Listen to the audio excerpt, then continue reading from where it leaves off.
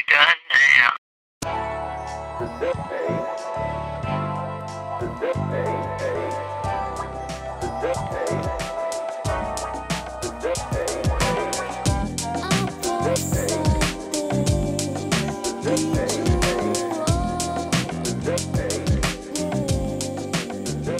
And he joins me right now to talk about the brand new book, Don Rickles, Merchant of Venom. The author joins us right now, Michael Starr. Michael, good morning to you. Good morning, Brad. How you doing? I'm excited to talk about this book. I love Don Rickles, and I've always loved Don Rickles, and I was surprised to find out this was is the first biography written about the career of Mr. Warmth. Is that correct? Yes, that is correct. Don passed away in 2017, about 5.5 years ago.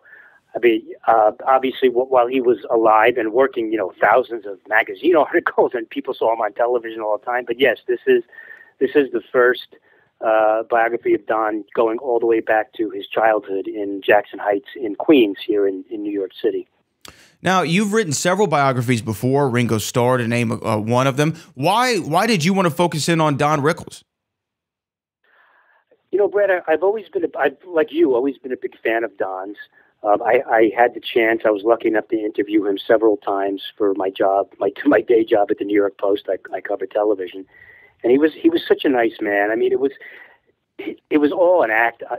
That the Don Rickles you saw on stage, and when he was on the Tonight Show and making fun of people, he was a nice guy off, when he wasn't performing.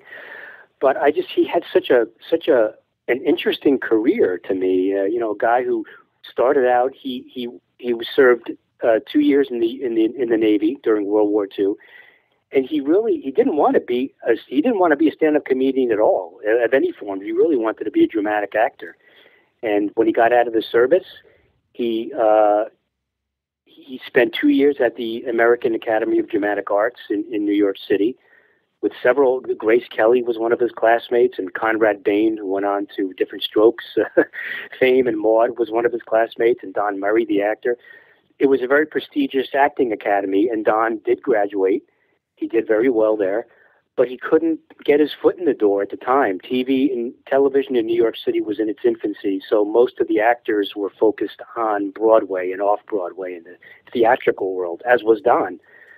But he couldn't make it. Maybe he just didn't have the chops for it, and he started doing a nightclub act, and not even an insult act at first. It was a very strange amalgamation of celebrity impersonations, which is fine. But he would do this thing he called the man with the glass head, where he would be on stage and put like a glass bowl on his head, and people would he would act out his internal thoughts. It was weird. It was kind of dramatic, and what a shock! It didn't carry over. Nobody, he was having some trouble. What could possibly go wrong? But he found himself at a strip club down in Washington D.C., down by the water there, and he was doing his act, and he started getting heckled, and he heckled back, and he discovered that he had that people who were heckling him loved it, and he loved doing it, and he discovered that he had a propensity and a talent for this, of making fun of people, of the way they looked, or the people they were with, or their height, or their weight. Any ethnic group, Don covered all the bases, and he started getting more and more bookings. He went and hired a manager, a guy named Joe Scandori, who owned a club here in Brooklyn, and put Don. Don started working at the club, started getting noticed by a lot of people in show business, and his career started to climb from there. And then he was a big success down in Miami Beach at a club called Murray Franklin's, and that's where he first met. That was really his first big break, was for national fame, was Murray Franklin's, because he met Frank Sinatra there unexpectedly. Don's mother, Etta Rickles, was sort of she was a very forceful personality in his life, and he always gave her a lot of credit up until the day she passed away, of really pushing him to do well, and she would travel on the road with him occasionally. So in around 1959, Etta Rickles, Don's mother, was in Miami Beach, and she was friends with Dolly Sinatra, Frank's mother. And Frank didn't know Don at that point, but Etta knew Dolly, and Don was at Murray Franklin's in Miami Beach. It was a decent-sized club. It was smaller than most of the bigger clubs there, and Don was doing fine, but he wasn't nationally known. He was doing, people in Miami Beach might have known who he was, but Etta asked Dolly Sinatra to get, please, can you get Frank to go see my sonny boy? That's what she always called Don, my sonny boy. So she did, and Don was unaware of this, and he was doing his act in Murray Franklin's one night, and in walks Frank Sinatra, the chairman of the board, the biggest star on the planet at that point. And sort of the crowd got very hushed. Frank walked in with some guys you don't want to make trouble with. Sure. And Don looks over without a beat, and he says, "Go ahead, Frank. Make yourself at home. Hit somebody." And the crowd goes gasps. You wait a beat. Sinatra laughs. Everybody goes, "Oh, thank God." So Frank laughs, so we can all laugh.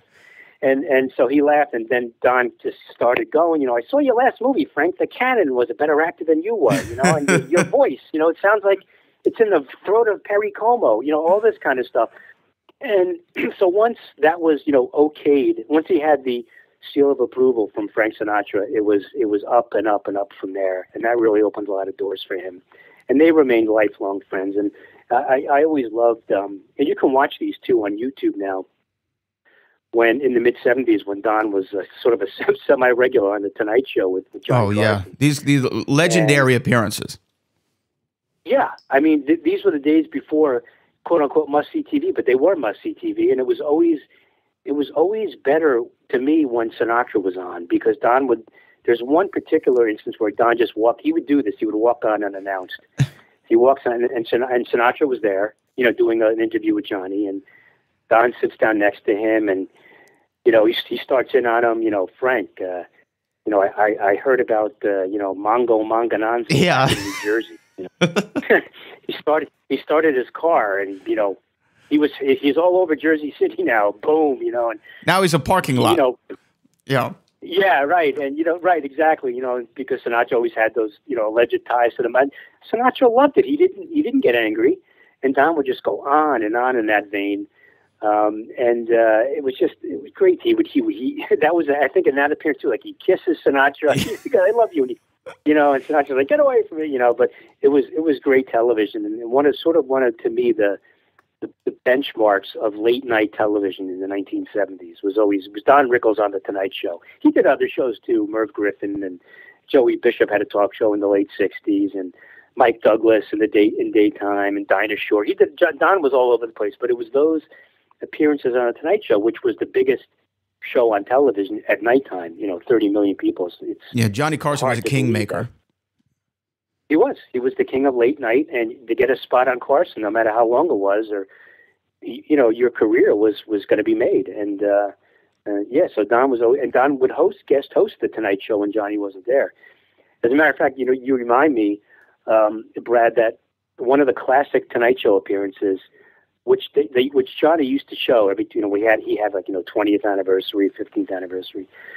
There was one night. Don's best friend in show business was Bob Newhart. Mm-hmm. If people don't know that, it's two guys, polar opposites. Newhart was the laid back. He was a comedian, but he started as an accountant. Very soft spoken. He had the whole telephone routine. Don was always in your face, brash. But they were best friends, and their wives were best friends. So one night, Bob Newhart was guest hosting the Tonight Show. Johnny was on one of his 85 vacation weeks that year, and Don was the guest. Two good friends joking around on the Tonight Show, and Don picked up Johnny's cigarette holder. He was making a point about getting his passport stamped, and he sort of used the cigarette holder as a stamp, and he broke it. And Newhart's like, oh no, Johnny's going to be angry about this. So at that time, Don was taping his NBC sitcom CPO Sharkey right across the hall at NBC in Burbank. It was literally like 20 feet away from the Tonight Show stage. So the next night, Johnny came back, and this was all set up beforehand. Johnny knew that the cigarette case had been broken, but they set up this whole gag. So Johnny comes on. He's like, hey, what happened to my cigarette case? He's holding it up. It's all cracked. And somebody says, you know, it was Rickles. He was on last night. So Johnny, in mock outrage, he gets up from behind his desk. He has like a portable microphone with him. The camera, he gets up, he starts walking across the hall to CPO Sharkey. The cameras are following him. He opens up the door to Don's studio where Don is actually taping CPO. He's taping a scene of CPO Sharkey. And he walks in and he goes, Rickles, what did you do? You know, and it was like one of the only times, Don wasn't in on the joke. One of the only times Don was speechless. He looks up, he sees Johnny Carson there. he breaks up laughing, and then eventually he got into the groove and started, and getting into the routine and everything. But it was a great piece of television. And you can watch that also, if you go onto YouTube or other places, you can see that, how great that was. And it just kind of showed the friendship between those two, and how Don was just such a big part of television in those days, and literally up until pretty much the end of his career. Just a legend in his own right, and the triumvirate of him, Frank Sinatra, and Johnny Carson was always fun to watch, and their interactions on the Tonight Show or wherever else. Man, I could talk to you so much more about Don Rickles, but the book is called Don Rickles, Merchant of Venom. It's the first official biography of Mr. Warmth himself. Michael Seth Starr joins us this morning to talk about it. Michael, congratulations on the book, and just make sure you just don't go out there and drop your pants and fire off a rocket, okay?